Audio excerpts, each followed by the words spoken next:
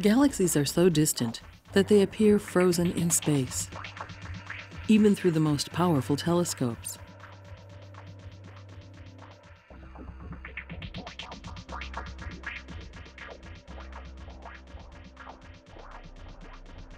No one has ever directly seen a galaxy move.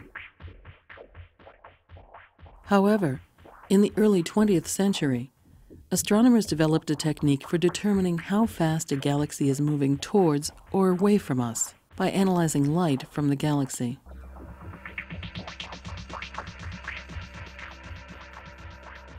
To their astonishment, they found that, except for a few nearby galaxies, all of the galaxies we can observe are moving away from us and from each other.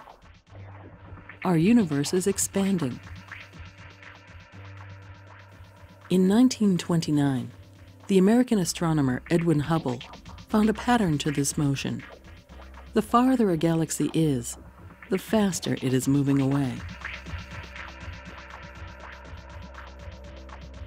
Since galaxies are moving away from each other now, in the past, all galaxies must have been crowded more closely together. In fact, based on the observed rate at which galaxies are moving, astronomers deduce that our universe has been expanding for about 14 billion years, from a time when all the matter in our observable universe must have been extremely densely packed together. That extraordinary event, 14 billion years ago, has come to be known as the Big Bang.